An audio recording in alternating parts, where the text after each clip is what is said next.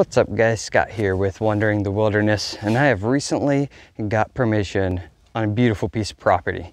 This property is roughly 78 acres, has 2 large fields, an old foundation of a homestead, and tons of woodland with some 4-wheeler trails through it. It is a friend of mine's hunting lease, so he's given me permission to use this camping, crafting, possibly classes, and just practicing my own skills out in the wilderness. And when you're in this large piece of land, in my opinion, I got plenty of room to roam and be out in the middle of nowhere and get to practice those skills.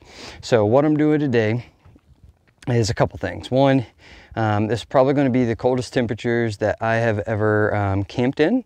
We're calling for roughly around 26 at night, not counting wind chilled. So that's going to be fun. And the other part is establishing my base camp area. Now I've decided on a spot, and I'm here now, got my tent and stuff set up. But what I'm going to be doing and showing you right now, so I'm going to be setting up a Keystone fire pit for cooking, as well as just a nice fire to have not too far off from the tent. So I wanted to show you how to do that, and I'm going to take a couple steps. One, I'm going to dig it all out, and I'll show it to you, and then we'll go from there. One of the key things for me is that where the key end part comes out, it'll make more sense once I show it to you. I have a Camp Chef grill that is made obviously for campfire, and that's what I want to be setting up out here. And so at the end of my Keystone, I need it to be skinny enough to fit between the 2 legs. Okay, so that's what I'm using as my reference point. So when you are making your own Keystone, where the end comes off, you want it to be wide enough that whatever you're laying on top, the grade or whatever, that is perfect for what you are going to be using.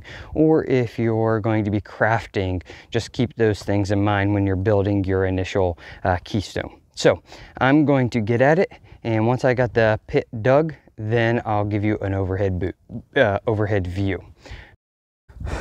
All right guys, I got this pit dug out. Hopefully you can see what we got going on. So from right here up and around, that is the main fire pit, and that's just a large circle.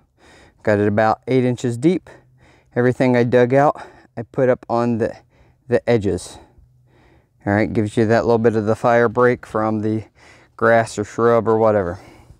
Then at the bottom of the circle, you cut out a square, adding to, that's the area that you're going to cook, and it adds to the main fire pit.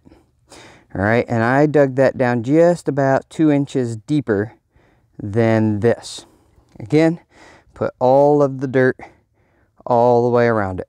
All right, now I'm going to go look around in the forest and try to find rocks to outline the edge, again for another fire break to prevent any kind of forest fires or anything like that. So I'm going to go look for quite a few rocks, because this sucker's pretty big, and line this thing with rocks. Show you what it looks like when I got it done.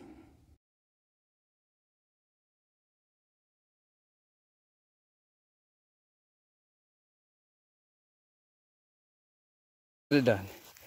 So as you can see, I stacked all the rocks around, and then on the back side of the fire pit, I stood them up. Now that's about 2.5 foot up. Camera's not doing it justice, but from there to there is about 2.5 feet. Then I have my grade. I want the camera in focusing. All right, have my grade over the back end. Made sure to put a flat rock right here. Has my fire tin, my char cloth tin, my flint and steel kit, seasonings, tinder, gloves, all my food. Then I have a cast iron skillet, my coffee pot, and my Morse Kahansky bush pot. All right, so the idea is build your big old fire right here, scrape coals under here, and you cook with the coals. It's a better way to manage and regulate temperature. So this is quite a large fire pit. I think it might have taken me, with collecting the rocks and digging, 2 hours. But one and done. Do one good one time, won't have to do it again. So anyway, we got a nice large Keystone fire pit. Just wanted to share that with you guys. Maybe this will be something you can try out for yourself at your own base camp. Thanks for watching. God bless.